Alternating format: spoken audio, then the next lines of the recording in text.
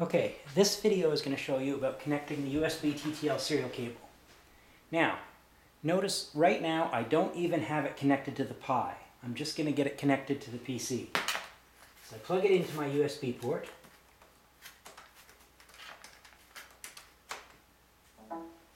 And I should see a device show up. So now if I look in my control panel,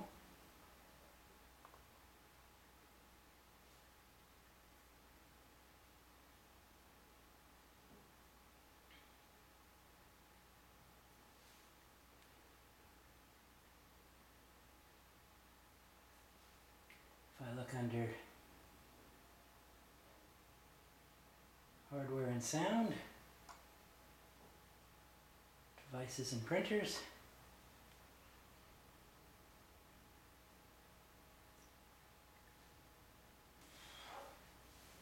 okay, here I see prolific USB to serial COM port, and it says COM 13. Okay, that's important. So, now, if I open up Putty,